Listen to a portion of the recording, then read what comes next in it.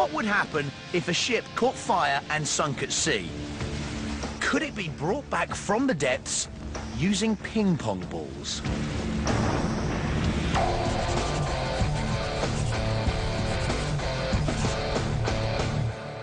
Well, Jamie, your years as a captain of a ship down in the Caribbean is going to serve you well for this myth, ping-pong ball salvage. Yeah, it actually seems pretty familiar to me because in those days I formed a salvage company and we actually raised a sunken sailboat using garbage bags just by filling one bag up at a time. And this is actually pretty similar, except we're going to be using thousands and thousands of ping-pong balls to do it. These, to raise a ship? Yeah. Off the bottom of the ocean? That's the myth. Salvage companies typically use large flotation bags which are filled with air on the ocean floor. A slightly different technique was used to raise part of the Titanic's hull in 1998.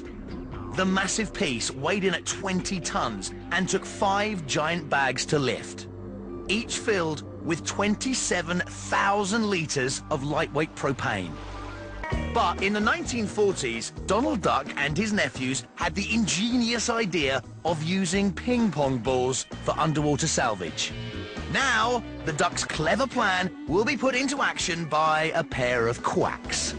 You know, one of the first questions that comes to my mind, Jamie, is how much buoyancy does a ping-pong ball have, and actually how much space a whole bunch of ping-pong balls occupies. Huh. What he's trying to say is that they'll need some statistics before they can even consider quacking this one. Like, how many ping-pong balls will lift how much weight in water? I'm going to zero out my digital scale.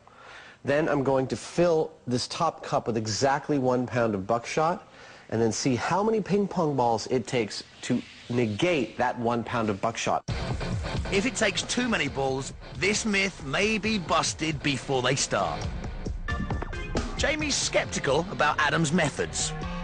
Are we going to get like a 30-foot long tong for the real thing? It takes a fair amount of force to push it down there. The math says 15 balls. So what's the problem? You don't believe the math? Well, we never believe the math on Mythbusters. Oh. That's great, Adam. I'll see you later. Let me know when you get that all worked out. Luckily, Adam's ego is far from fragile.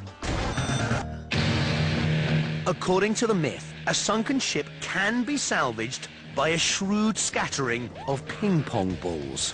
The Mythbusters have their sunken ship, they're not short of balls, and they've designed a dispensing rig. This myth may just float. I think it's going to work. It's going to be close. With only half the ping-pong balls in place so far, Jamie heads back down to the boat. But before long, Mythtanic 2 seems to be straining at the leash. Up above, the excitement mounts. I'm cautiously optimistic that it's maybe an hour until this boat breaks the surface and confirms this myth. Take that cautious comment and throw it to the wind. Because even as Adam speaks, Mythtanic 2 stirs. Then slowly rises from her watery grave.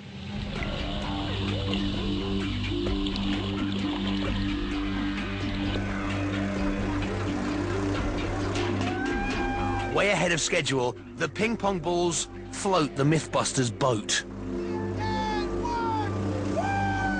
The 9-hour marathon salvage is over.